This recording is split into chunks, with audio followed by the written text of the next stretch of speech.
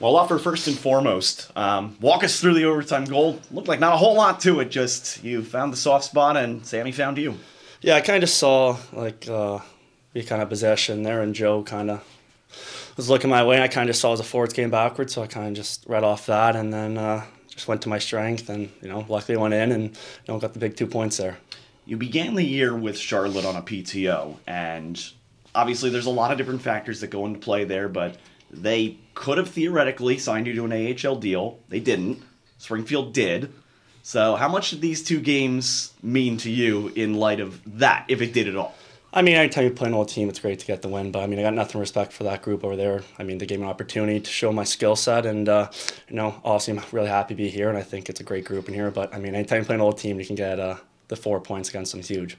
Being able to plug yourself right in with Nicky and with Pex, a couple of guys who have been stalwarts here in Springfield for a number of years. How easy is it to jump right in with those two on your opposite sides? I mean, they make it easy. I mean, they're so good at what they do, and the transition to playing with them kind of took us the first game, but I think game 2 and 3 here has been a lot better, and I think it's just hats off to those guys for making me feel comfortable and letting me play my game and knowing that mistakes are going to happen, but they're going to be there for me. So it's been awesome. We've talked about this many times where you guys feed off the crowd, and how much did you guys feel that energy tonight throughout the game? I mean, I've never played here before in my 7 years now, going to year 8, but I mean, the last 3 home games has been awesome. I think this crowd's electric, and I mean, when it gets rocking, you can really feel it. I think it's one of the better crowds I've ever played in front of here. You guys are playing hard for tomorrow. What do you guys want to fix for tomorrow against a tough team? I think just being consistent. I think that third period we kind of got away from our game, which is being direct and physical, and I think when we were physical on them, we kind of owned the play there and we were in their end. But I think it's just, not a whole lot to fix, but it's just clean up in the third there, and I